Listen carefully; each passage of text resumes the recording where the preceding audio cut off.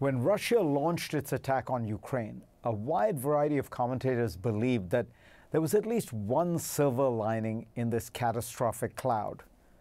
Putin's assault on the liberal order, they hoped, would expose and delegitimize the illiberal populist forces that have been surging for years. One commentator speculated that the Ukraine war could end the age of populism. Another, the scholar Francis Fukuyama, saw it as an opportunity for people to finally reject right-wing nationalism. Alas, 6 weeks into this conflict, such speculation looks like wishful thinking. In Europe, two pivotal elections in Hungary and France tell the tale. As recently as a week ago, it was possible to suggest, as an essay in The Atlantic did, that the Ukraine war was upending European politics by highlighting the illiberal and pro-Putin records of the French far-right leader Marine Le Pen and the Hungarian Prime Minister Viktor Orban. Experts were quoted saying that Orban was desperately trying to reframe the events around the war and predicted that the French would now see Macron as probably the only person who can lead them through this crisis.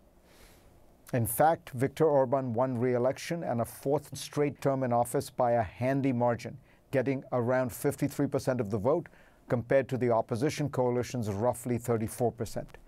The same day, voters in Serbia re-elected a populist, staunchly pro-Putin president by a landslide. In France, where the first round of presidential elections set for today, polling suggests that Macron's lead has been evaporating and that Le Pen has surged significantly. As a New York Times headline says, even before France votes, the French right is a big winner. In Europe, at least, right-wing populism continues to thrive. It's not that Russia's actions in Ukraine are popular, they just don't dominate people's worldview. The reputations of pro-Russian politicians have not suffered from the war as many expected.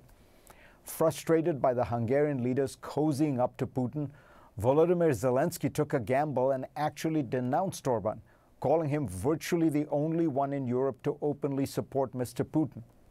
It didn't work. In America, one sees similar forces at work, though they are not as strong. Initially, in the first weeks of the war, the Republican Party seemed to revert to its historic hawkishness on foreign policy. Many of its older guard are vociferously anti-Putin and pro-Ukrainian. But that would not describe the position of the man who is still its most popular leader, Donald Trump, who has praised Putin since the invasion. Why shouldn't I root for Russia, which I am? Because those of us who Fox News' highest-rated anchor, Tucker Carlson, who 2 years ago declared that he was on Russia's side in its battle against Ukraine, has recently taken to repeating Russian propaganda about alleged American-sponsored bioweapons labs in Ukraine. It's worth noting that there are some mitigating factors at play here. Viktor Orban has manipulated Hungary's democracy in ways that give him structural advantages. In 2010, he gave citizenship to 2.4 million ethnic Hungarians living abroad and portrayed himself as the only defender of their rights, which gained him massive support from these newly minted voters. He's quashed the independent media. The government actively promotes Orban, sending out publicly funded posters with his image. These kinds of practices have led Freedom House to rate Hungary as the only European Union country that is just partly free. Even so, right-wing populism in Hungary and elsewhere is genuinely popular. While Le Pen has taken advantage of rising inflation, castigating Macron's government for price hikes of all kinds, her fundamental appeal comes from her strident cultural nationalism. Orban, Le Pen, and others on the right constantly rail against immigrants, multiculturalism, LGBTQ rights, and le wokisme, a new phrase that has cropped up in France. At the same time, these leaders have cast aside much of the free market economics of the old right.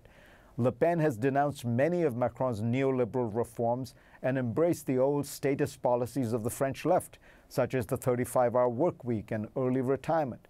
She has publicly speculated that she might bring in members of the left who agree with her ideas on protectionism and industrial policy. Orban has long practiced a kind of populist statism that doles out generous state subsidies to groups his party favors. In America, Tucker Carlson spends little time on the Ukraine war, focusing his program instead on a daily diet of outrage about woke politics and cancel culture. Leading Republicans like Ron DeSantis do the same. If you were to listen to the American right these days, you would think that the most pressing issues in the world today are school boards that are indoctrinating children with ideas about gender fluidity.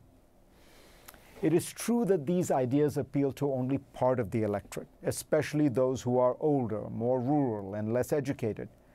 But by now it should be clear that these voters are numerous enough and passionate enough to win elections on both sides of the Atlantic.